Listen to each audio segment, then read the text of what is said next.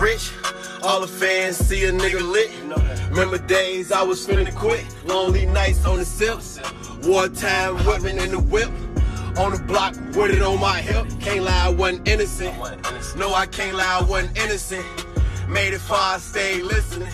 Little nigga with discipline, them bullets went whistling. You gotta know how them trenches get. This bitch got a big old 50 clip. Matching, I got my pistol grip. Yeah, I still pop out though low, cause niggas be on pussy shit. Might be kids on the hit. Grow up, they keep witnesses. Ain't supposed to be no witnesses. But we ain't harming no women, kids. Left them hoes with the shit. Ain't say we won't kill a bitch. Snub 7, give him 6. Just 11 and it's SIG, and I'ma do my shit with it. Way before G Herbo, it was Herbie G.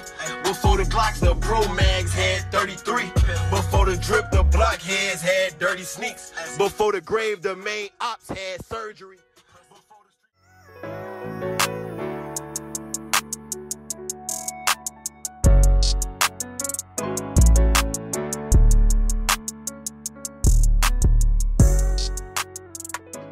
AHumbleSoul, baby, back again. We checking in. If you're not already subscribed to the channel, man, make sure you hit the button ASAP. But let's get into it. Just got a little news update for everybody regarding this whole G Herbo situation. For those who don't know, you know G Herbo, an artist out of Chicago, pretty much, man, one of the most talented and successful and influential artists coming out that city, you know what I'm saying, in recent years. He's man, he's caught up in a crazy situation right now. He's currently facing up to 6 years in the feds for his alleged involvement in, you know, this whole $1 million plus scamming ring that him and his people allegedly had going on. Earlier this month, you know what I'm saying, G Herbo, his manager, and I believe 4 other members of their entourage were all indicted, you know, for allegedly using stolen credit cards and identities they found on the dark web to pay for different exotic services and pretty much just live lavish, you know, over the last 4 years. According to the case's indictment, G Herbo and his people used stolen identities they found on the dark web to rent Bentleys and Maybachs and other exotic cars, as well as splurge on limos, 5-star hotels, high-priced pets, trips on private jets and yachts, to pay for security guards, you know, have, you know, private chefs, you know, whip them up different meals and just go on lavish vacations. And right now they're saying G Herbo and his comrades scammed hundreds of victims, you know, not dozens but hundreds of victims, both people and businesses. And the number that they're looking at right now is more than 1.5 million. But for what I understand, this is an ongoing investigation.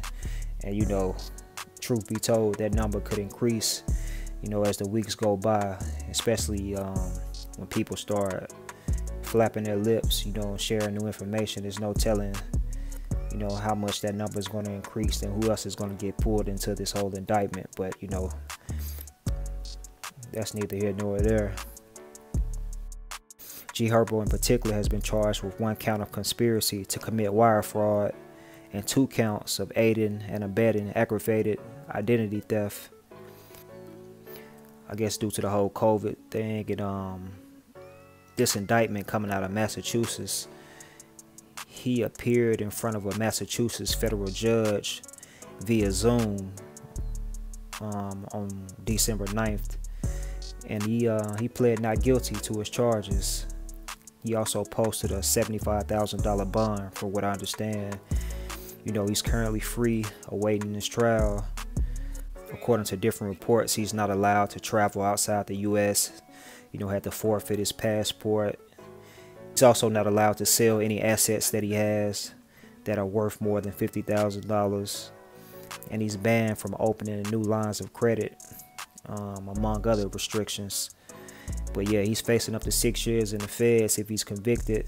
And it's man, it's just an unfortunate situation and horrible timing, you know, because, you know, G Herbo, he's been somebody who's been on the rise for the past few years, you know what I'm saying, making his way up the ranks within Chicago's music scene, just, you know, becoming one of those artists that have been holding the torch, you know, in hip-hop as a whole, you know what I'm saying, as far as like the new generation. He's undeniably, you know what I'm saying, it's no question that he's one of the top tier spitters. Man, I'm just hoping for the best in this situation, you know, especially thinking about just how far he's come, being this worldwide star, somebody who's been able to, you know, create opportunities for other people in his circle and change people's lives, man, and impact people all across the world. You know what I'm saying, and he's more than an artist, you know. He's a 25-year-old father and entrepreneur, but you know, just to keep it all the way real, man, it's about the decisions that you make. We all got to be mindful of the choices that we make, and think about the risk versus the rewards, you know, and what we have to lose. You know, is it really worth, you know, if this is true, you know, taking different people's information to scam them, you know, to pay for, you know, different exotic services and trips and, you know, stuff like that, when you generate millions of dollars, you know, and you traveling the world, you know what I'm saying, you selling records. I don't really know, man, but I guess we'll just see how everything plays out. Only time will tell. Shout out to everybody rocking with the channel.